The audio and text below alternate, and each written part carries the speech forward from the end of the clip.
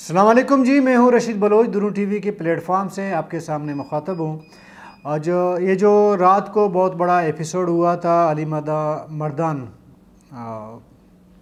डुमकी साहब का, तो उसकी डिटेल कुछ हैं वो हम आपके साथ शेयर करेंगे। और इसके अलावा देखना ये है कि अभी बलूचिस्तान में अपोजिशन अमलन टूट गई है या अब भी उसको बचाने की कोशिश की जा रही है, और जो पार्लिमानी कमेटी बना दी गई है उस पे बीएमपी या बाकियों को क्या एतराज़ात हैं। इन मौज़ूआत पे बात करेंगे, लेकिन आगे बढ़ने से कबल आपने हमें सब्सक्राइब करना है, साथ में अपना फीडबैक देना है और घंटी का बटन भी दबाना है। अच्छा जी, सबसे पहले तो बात करते हैं कल के एपिसोड का। कल क्या हुआ था, अचानक मीर अली मर्दान डुमकी साहब का नाम सामने आ गया, तो तमाम टीवी चैनल, तमाम नहीं कुछ ज़िम्मेदार जो ख़ुद को कहते हैं टीवी चैनल, उन्होंने भी ख़बरें चलाना शुरू कर दी। लेकिन ये हुआ कि कुछ हद तक फिर वो ख़बर रुक इसलिए गई कि बहुत सारे कोयटा में दोस्त हमारे बैठे हुए थे जिनको खबर कंफर्म नहीं हो रही थी। उन्होंने अपने टीवी चैनल्स को कहा कि जी खबर कंफर्म नहीं है। तो आहिस्ता आहिस्ता ये जो पूरे एक हवा बन गई थी वो आहिस्ता आहिस्ता नीचे आना शुरू हुआ ये कि जाम कमाल ख़ान साहब और मलिक सिकंदर एडवोकेट और मौलाना अब्दुल वासिफ साहब के दरमियान एक इत्तेफाक राय हो गई कि जी अली मर्दान डुमकी साहब को बतौर निगरान वज़ीर आला नामज़द किया जाएगा। इत्तेफाक राय मतलब मना लिया जाम साहब ने। इत्तेफाक राय नहीं कह सकते कि जाम साहब ने यूँ समझें कि जमीयत उलमा इस्लाम को अली मर्दान डुमकी के नाम पे मना लिया, उन्होंने हामी भर ली जमीयत वालों ने। तो उसके बाद उन्होंने ज़ाहिर के वज़ीर आला बलूचिस्तान से जो है इत्तेफाक राय पैदा करनी थी। जो मुलाकातें हुई, मुलाकातों के बाद फिर ये हुआ कि मलिक सिकंदर एडवोकेट जो कि अपोजिशन लीडर थे, अब हैं भी ज़ाहिर है, कि उनको जो है भेजा गया बलूचिस्तान हाउस इस्लामाबाद, जहाँ पे पहले से मीर अब्दुल कुद्दूस बिजंजो जो है वो वहाँ पे मुकीम थे। तो वो चले गए, और इससे पहले इस मुलाकात जाम कमाल ख़ान की मुलाकात जो हुई जमीयत वालों से, ये और यहाँ दोबारा जो मलिक सिकंदर एडवोकेट साहब वज़ीर आला से मिलने आए थे। इससे पहले क्या हुआ था कि वज़ीर आला साहब ने टेलीफोनिक राबिता किया मलिक सिकंदर एडवोकेट से, और उन्होंने नाम मांगे थे कि जी अपना नाम दे दें। तो मलिक सिकंदर साहब ने उस्मान बादनी साहब का नाम दे दिया। उन्होंने कहा जी अपोजिशन की तरफ से ये है।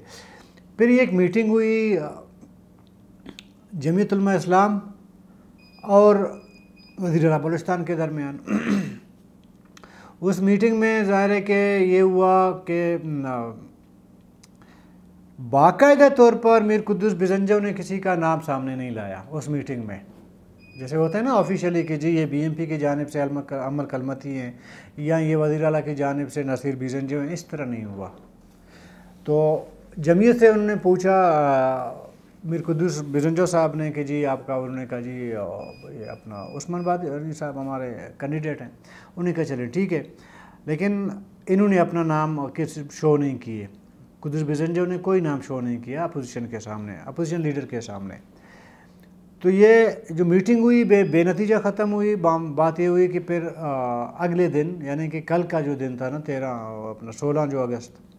15 अगस्त का कि शाम को उन्होंने टाइम रखा। उन्होंने कहा जी इस पे बैठ के बात करते हैं।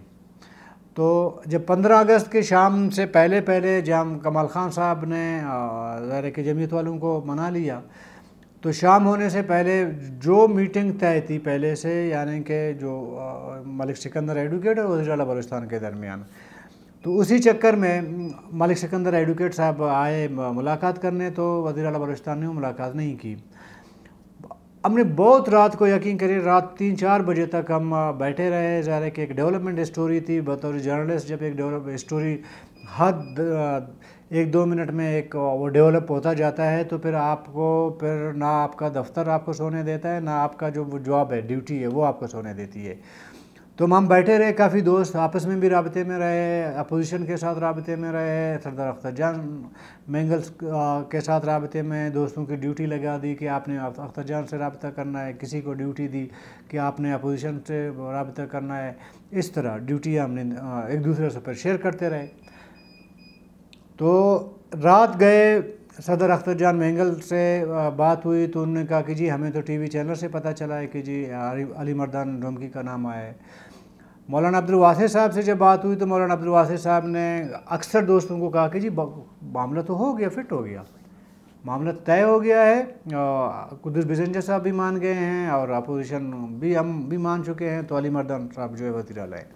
इधर कन्फ्यूजन आना शुरू हुआ। ज़ाहिर है कि एक ज़िम्मेदार जमात के ज़िम्मेदार शख्स जब ये कहता है कि जी हो गया है, तो रिपोर्टर के पास इसके अलावा क्या चारा रहेगा कि वो ख़बर ना दे। इसके बावजूद हमने ख़बर रोकी ताकि और कंफर्म हो जाए, क्योंकि दो राय सामने आ रहे थे। बहरहाल आखिर में पता चला कि जी हुकूमत और अपोजिशन की जानिब से कोई इत्तेफाक राय नहीं हुआ है। जितने टीवी चैनल ने ख़बरें चलाई, लोगों को जिस तरह के सस्पेंस में डाल दिए, और तमाम के तमाम हवा जो है वो बैठ गई। आज सुबह ज़रा कि कल रात के 12 बजे के बाद और आज सुबह तक वो मामला जो है आ गया आपके पार्लिमानी कमेटी के पास। पार्लिमानी कमेटी में जमीयत ने यूनुस ज़हरी, हाजी अहमद नवाज़ और अब्दुल वाहिद सिद्दीकी का नाम जो है वो स्पीकर को भिजवा दिए, जबकि हुकूमत की जानिब से सरदार अब्दुर्रहमान केतरान, ज़मर खान अचकज़ई और मीर अब्दुल कुद्दुस बिजंजो के नाम जो है वो दे दिए गए स्पीकर को। अभी ये 6 रुकनी पार्लिमानी कमेटी है जो भी पहले तो ये आपस में बैठेगी, लेकिन उससे पहले कि मैं आगे बढ़ूँ, अभी इतला ये आ रही है कि नसरुल्लाह ज़हरी जो पीके मैप के रुकन असम्बली हैं वो और बीएमपी के दोस्तों ने एक लेटर भेजा है स्पीकर को कि जी पार्लिमानी कमेटी बनाने से पहले, नाम देने से पहले अपोजिशन ने कोई राबिता नहीं, कोई मुशावरत नहीं की है। जिस तरह निगरान वज़ीर आला के लिए अपोजिशन विद अपोजिशन और अपोजिशन और हुकूमत के दरमियान सिवाय एक मीटिंग के कोई राबिता नहीं हुआ है, सेम इसी तरह जमीयत उलमा इस्लाम ने भी कोई मुशावरत के बग़ैर उन्होंने 3 नाम दे दिए स्पीकर बलोचिस्तान असम्बली को। सॉरी। तो ये अभी देखना ये है कि वो लेटर जब जाएगा स्पीकर के साहब के सामने, वो फिर क्या रिप्लाई करेंगे अपोजिशन के दूसरी जमातों को, बीएमपी और पीके मैप को। बहरहाल ये तमाम सूरत हाल सामने आई है। अच्छा, अब एक डेवलपमेंट और हुई है, वो ये है कि सदर अख्तर जान मैंगल ने मौलाना फजल रहमान से जाके मुलाकात की है, और ज़ाहिर मुलाकात का बज़ाहिर तो ख़बरें ज़ाहिर यही आएंगी कि सियासी उमूर पे तबादला ख़याल और बलोचिस्तान की सियासत वग़ैरह, लेकिन जब मैंने मालूमात ली तो सरदार अख्तर जान मैंगल ने और मौलाना फजल रहमान ने आपस में बैठ के कोशिश की दोनों ने कि अपोजिशन जो है वो एक नाम पे इत्तिफाक करे। अभी भी जमीयत उलमा इस्लाम की जो है मतलब एक अपना वो चल रहा है, उनके बकौल के उस्मान बादीनी यानी उनका कैंडिडेट जो है बीएमपी उसको कंसीडर कर ले, और दूसरी जानिब ज़ाहिर है कि बीएमपी की जानिब से बाकायदा तौर पर, हुकूमत की जानिब से भी बाकायदा तौर पर कोई नाम सामने नहीं आया है। लेकिन हम्मल कलमती साहब पे मीर कुद्दुस बिजंजो और आपका बीएमपी वो मुत्तफ़िक है हम्मल कलमती साहब के साथ। अभी जो है मीर कुद्दुस बिजंजो के पास एक और ऑप्शन भी है, वो ये है कि अगर हम्मल कलमती पे अब अपोजिशन की जमीयत नहीं मानी तो वो फिर मीर नसीर बिजंजो का नाम सामने लाएंगे। ये बीच में जितने भी मलिक शाह साहब या अली हसन ज़हरी साहब के नाम जो बीच में आए, हमने भी एक टाइम पे ऐसा लग रहा था कि शायद मलिक शाह का नाम सामने आ जाए, लेकिन वो सब ड्रॉप हो गए। अभी मेरे ख्याल में कंपटीशन 3 बंदों के साथ है, हम्मल कलमती, उस्मान बादीनी और अली मर्दान ढोमकी साहब। इन तीनों के साथ है। अगर जमीयत आज मैंने जमीयत वालों से रब्ता किया, मैंने पूछा कि जी आप अभी तक अली मर्दान के साथ खड़े हैं, तो उन्होंने कहा नहीं, वो जो मामला कल हुआ था वो हमें कहा गया था कि जी हुकूमत मान जाएगी, आप लोग मान जाएं तो ताकि मामला हल हो जाए। लेकिन अभी जब हम पार्लिमानी कमेटी बनी है तो अभी हम अपने बंदे के ऊपर अपना एनर्जी जो है वो लगा लेंगे। अभी अली मर्दन डोमकी साहब पे नहीं है। जमीयत वालों का ये कहना है कि वो एक दिन था, गुजर गया, जो हमने इत्तेफाक राय किया था, हुकूमत की जानिब से इत्तेफाक राय नहीं हुआ तो वो मामला ख़त्म हो गया।